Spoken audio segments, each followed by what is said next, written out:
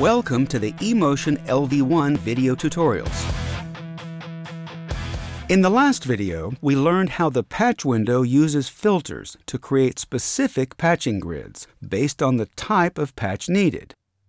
IOs, channels, and channel information are displayed or hidden according to the purpose of the patch. A patch is created at the intersection of horizontal and vertical grid lines. Click on a patch point to make a single patch. Drag vertically, horizontally, or diagonally to create several patches. Click again to remove the patch. Use the Delete button to clear all patches on the current grid. A valid patch is turquoise. A red patch indicates that the device is not available. When you attempt a patch that involves an I/O channel, you'll receive a warning prompt asking if you really want to make the change. Turn off this prompt by deselecting Show Patch Warnings, which is in the Troubleshooting section of the Mixer Settings page. The Input Patch view is used to patch between a SoundGrid I/O and mixer input channels. You can also patch from driver channels. This is the only patch view where signal flow is from top to left. The mixer has two identical mixer inputs. Select an input before you begin to patch the mixer. An I/O device channel can be patched to more than one mixer input channel. A stereo channel appears as two independent channels, L and R, each with the same name. The two sides are patched separately, whether from a single stereo I/O channel or from two different mono channels.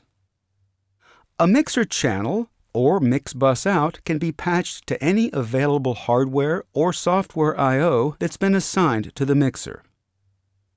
The output view has two grid filters: channel direct outs and mix buses out. Mixer outputs are displayed on the left, I/O device channels along the top. Whether a channel is mono or stereo is shown on its strip. Each channel or bus can patch from one of four sources, indicated by the multicolored buttons. To select the source, click on its button. Sources are color-coded.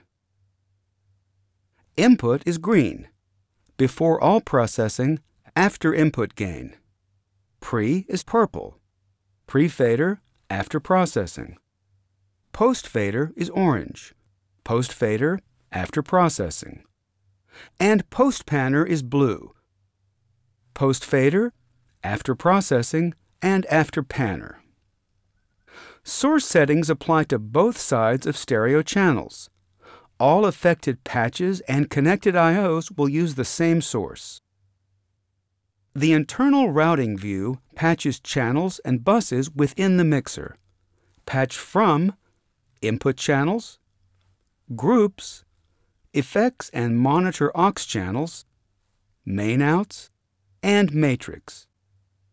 These can be patched to groups, main outs, and matrix. You can also use the internal routing view to assign channels to links and mute groups. Depending on a source's position in the signal flow, some of these patches are not possible. This is indicated by a blacked-out grid area. All channels and buses can be assigned to links and mute groups.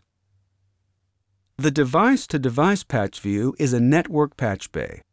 It enables all devices assigned to the mixer to patch between each other. A device can patch to another device, but not to itself. When you're patching from a device, you may want to collapse the input channels of that device in order to avoid confusion. Delay groups are collections of I/O device channels whose delay can be controlled as a unit. These are not audio buses, but rather controls. The mixer's 16 delay groups are listed on the left side of the patch grid, along with their user-defined delays. Delay groups are also established in the Output section of the channel window. You now know how to patch between I/Os and the mixer, within the mixer, and among the devices that are assigned to the mixer. Remember, everything that you can patch in this window can also be patched somewhere else in the mixer. Where to patch depends upon the details of the project, the specific kind of patch, and a good deal of personal preference. In the next video, you'll be introduced to the channel window, which gives you comprehensive control of a channel. After that, we'll cover each section of the channel window in detail. Thanks for watching this eMotion LV1 video tutorial. See you next time.